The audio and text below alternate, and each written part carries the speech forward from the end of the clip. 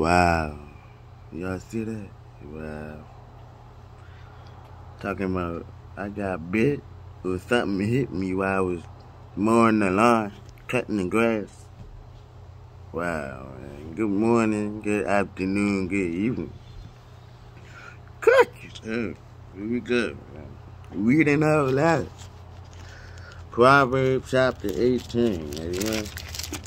On December 18th, 2021, according to the man-made calendar, not God's calendar, because God is out of time. We on His time. So while we on His time, we going to read about His time while He was here. Amen. Glory be to God. Amen. Let's get into it. Thank you, Father, for listening to us. Thank you, Father, for grabbing our attention so that we may glorify our holy God who watches over us. Dear Heavenly Father, we come to you humbly but boldly, thanking you for everything, for every blessing. Even if we didn't count them all, we know it came from above, you, the Most High, El Shaddai. Amen. Wonderful Counselor, Almighty God, Creator of all creation, Love Maker of all souls, spirit, mind, bodies, and connected bones moving, warming across your earth. Yes, your earth, Lord. Although the devil has his care here, he has no place memorials still do. He's a liar. Jesus Christ is the truth, and we thank you for grabbing our attention and focusing on the truth of your purpose for our life. Lord, forgive us for all the distractions that may distract us from continue to pray this prayer. Thank you for the strength to get through. Thank you for your wisdom and knowledge. Most of all, thank you for your love and care. Because without it, we'd be a mess. We wouldn't get anywhere. Without your light in our dark places. Thank you for your righteousness that covers it. That covers all sins. That teaches us how to stop sinning and get it correctly. Thank you for healing us quickly, swiftly, when we call in your name, Lord. Thank you for not wasting no time with us, letting us know that you've been there the whole time. You never leave us nor forsake us. It's us that make the stupid move of walking away from you. Please forgive us for doing that, Lord. And I pray for my family and friends, that as much as you have taught me, may you teach them as well on the level you have taught, according to their obedience to your word and your will for their life. So that every word we read and is spoken to your earth and the earthen vessels, may they be quick enough to be inspired to read more and draw closely, intimately, and deeply in your word even more. And may you grab all attention so that we may go in our secret place and give you the true attention needed. So when we walk out in public, your reward is with us and is clear and visible to those who don't know us, but they will know you through the light you put in and the wisdom and knowledge you bestowed for us to preach and share to your word, to your earth, Lord. In Jesus' name, we thank you for the opportunity to say thank you for everything. We don't take it for granted. We love you, Lord. And if we don't, teach us how to continue to love as you loved us first and forever. In Jesus' name, amen. Thank God. Amen again. Cookies. Oh, here we go. Proverbs chapter 18.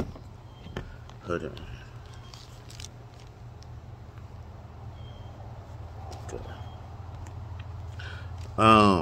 moral, ethical, and spiritual precept, parentheses, continue.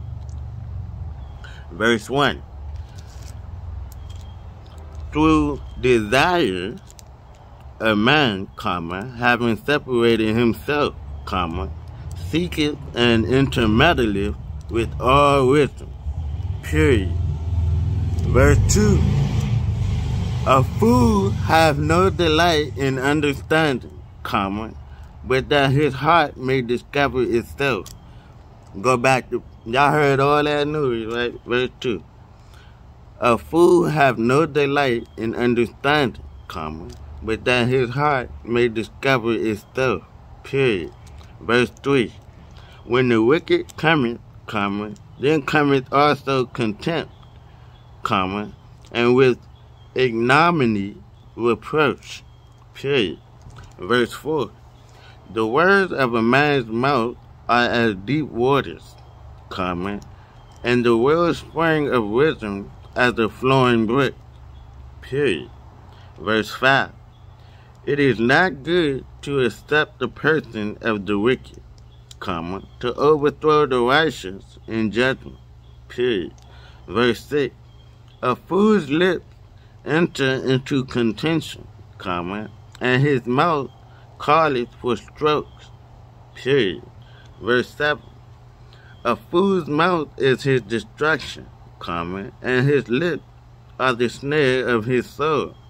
Period. Verse 8. The words of a talebearer are as wounds, and they go down into the innermost parts of the belly. Period. Verse 9. He also that is slothful in his work is brother to him that is a great waster. Period. Verse 10.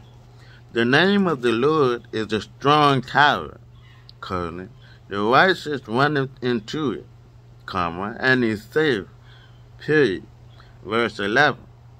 The rich man's wealth is his strong city, and as a high wall in his own conceit. Period. Verse 12. Before destruction, the heart of man is haughty, and before honor is humility. Period. Verse 13. He that answereth a matter before he heareth it, it is folly and shame unto him. Period. Verse 14. The spirit of a man will sustain his infirmity, but a wounded spirit who can bear? Question mark. Verse 15. The heart of the prudent getteth knowledge, and the ear of the wise seeketh knowledge. Period. Verse 16. A man's gift maketh room for him, and bringeth him before great men. Period. Verse 17. He that is first in his own cause seemeth just, but his neighbor cometh and searcheth him. Period. Verse 18. The law causeth contention to cease, and parteth between the mighty. Period. Verse 19. A brother offended is harder to be won than a strong city, and their contentions are like the bars of a castle. Period. Verse 20. A man's belly shall be satisfied with the fruit of his mouth, and with the increase of his lips shall he be filled. Period. Verse 21. Death and life are in the power of the tongue, and they that love it shall eat the fruit thereof. Period. Verse 22. Whoso findeth a wife findeth a good thing, and obtaineth favor of the Lord. Period. Verse 23. The poor useth entreaty, but the rich answereth roughly. Period. Verse 24. A man that hath friends must show himself friendly, and there is a friend that sticketh closer than a brother, period. That is the end of Proverbs chapter 18 on December 18th, 2021.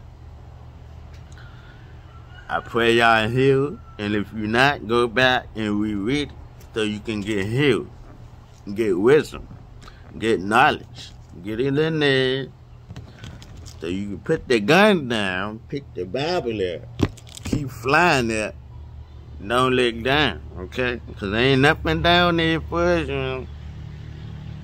I was watching the news on the phone yesterday from YouTube or whatever. And right in the area I'm in or surrounded by, a couple of men decided to break out in the fight. And one of them pulled out some guns and shot a woman in the midst of it. So now y'all out here, instead stop committing violence. Instead put the guns down. Y'all not listening, bro. That's not good. That's not good at all. So I pray for that family, that they are comforted, strengthened to look forward to what God has for them. Since another woman, another beautiful life giver lost her life because men acting stupid out here, not paying attention to what they doing because they got too much pride and ego, and they not humbling themselves in front of their creator. Come on, man. You got children watching too, man. You not gangster, bro. Nowhere near that, man. You better get in the word and humble yourself and make yourself apply the word of God to your life, man. Cause God is merciful, but at some point, your mercy gets ran out when you keep being evil and wicked and don't repent. So please, if you take anything out of this video, repent. Get on your knees and repent and ask for forgiveness. Because I'm pretty sure that family ready to add more violence. I pray they don't, though. In Jesus' name. Love y'all, please. Get along, man. No fighting. God first. Glory be to God. I pray the Holy Spirit get in there and do His work so you can put these guns down, weapons of mass destruction. Because if you really want war, God's wrath will give you that. And you're not going to be ready. Nah. Amen. Peace. And another one. Cookies. One love and peace.